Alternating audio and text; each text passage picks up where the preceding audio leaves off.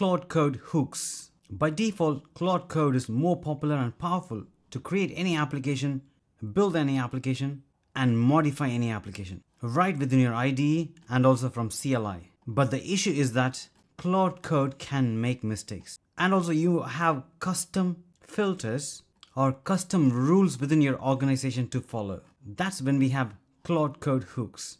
So here are some examples. You can do automatic formatting.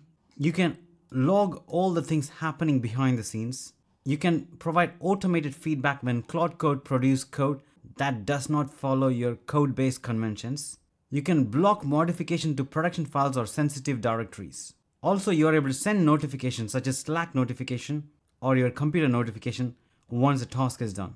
And this is powerful. Here is an example pre-hook. This is for logging purpose. It automatically adds log to this path. So this is one example. And I'm going to take you through step by step how you can use these tools to make sure you can steer Claude Code to exactly what you want by defining different rules. That's exactly what we're going to see today. Let's get started.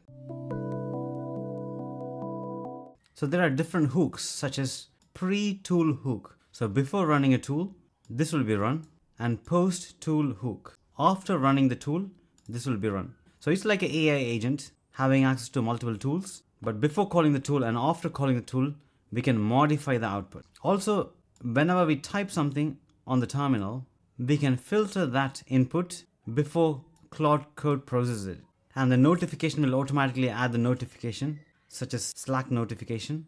And the stop runs when Claude Code finishes responding. Subagent stop, that runs when subagent task complete. Pre-compact runs before Claude Code is about to run a compact operation.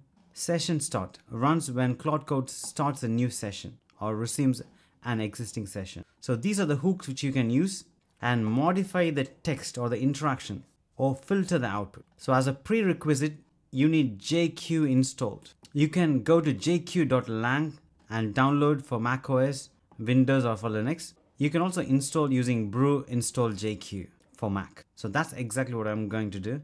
So coming to my terminal, I'm going to say brew install JQ and then click enter. Now that's installing and it's done. Next, I'm going to install Claude Code and running that on my terminal, and that is done. Then just type in Claude and then click enter. Now I can ask it to do anything. Maybe write an application or change your existing application. I'll provide the link in the description for you to try the complete tutorial which I created before to get an idea. But in regards to this hooks, you can just type /hooks and click enter. Now here is the information. So hooks execute arbitrary shell commands. So which means you are providing full permission to modify files. This is fine when you try to use a dedicated computer for a specific purpose.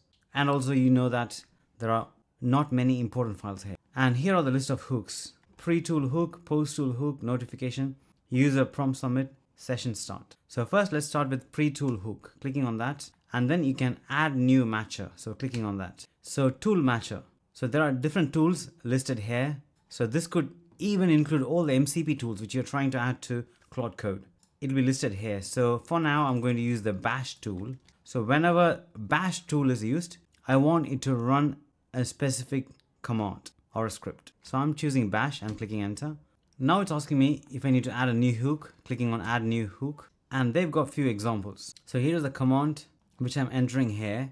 What this does is that it automatically takes the tool input command. So that is the bash tool input command, the tool input description, and then add that to this file, bash command log dot. So that's it. I'm clicking enter and I'm going to save that locally. So you can see the different locations that this hooks can be stored. So it can be stored locally on the local current folder, on the project level. Also, it can be stored on a computer wide. So for now, I'm going to save it locally. So clicking local, and that's now clicking escape to come back. And now we are going to test it. Here you can see the thing what we added. To test this, I would generally recommend to exit and then restart Claude, because sometime I've seen we need to restart it for it to work. So once after you restart, meanwhile, I'm opening that file, which is in this location, bash command log.txt. So I've opened that file to see what's happening in this file. So coming back to Claude Code terminal, here I'm going to say print using bash tool, say welcome to Mervin Praisen channel, and click. Now it's running, and now it says welcome to Mervin Praisen channel. So you can see there's a tool is being used, that is a bash tool. So let's open the file. So here when I open the file, this is how it looks like. So this is the command which was run, and this is my initial prompt. So my prompt got added with this echo command. So if I open my settings local.json, that's where it automatically stores all the hooks.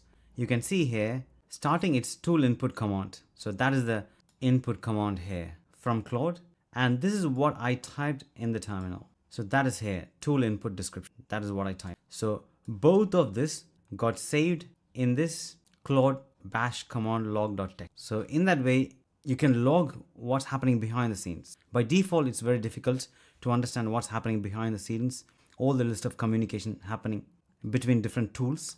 This makes it easy. You can also add filters and modify your response here.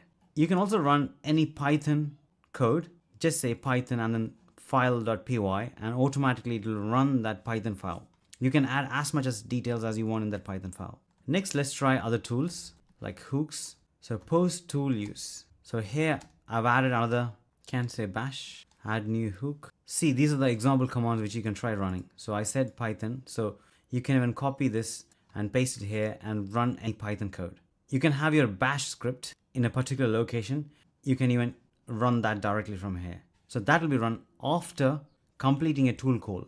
Notification, you can add notification such as OSA script. This is for Mac OS. Similarly for Slack, you can run a Python script which can automatically trigger your Slack hooks. Next is user prompt summit. So if you want to check if particular words are used just for filtering purpose, for example, your company might have a rule saying that a particular words can't be used. So you can filter that and then pass those prompts to Claude to make sure your company policy is being handled correctly. And finally, session start. You can run or add any script here. It could be a welcome message or a list of rules whenever someone starts a session. Here is an example of formatting. So whenever Claude tries to edit, multi-edit or write, it can format using this command. That is npx prettier. For markdown formatting, you can also try like this, markdown formatter.py. That's where you got the code to format markdown. And here is the markdown formatted code. So I'll provide this link in the description for you to try and copy and test it. For custom notification, as I mentioned before, this is for Linux, notify sent. For file protection hook, you can use this Python script, which will prevent you from overwriting .env or package lock.json file, or even .git. So that is a quick overview of the list of hook available here. Do try and let me know in the comments below what you think about this. Overall, I'm really impressed. Considering you are able to filter your input, you're able to monitor all the conversation behind the scenes. Do like, share and subscribe if you like the video. And I create another video. I'll put the link in here. It's about Claude Code, other features which you want to try. And I highly recommend for you to watch, and I will see you there.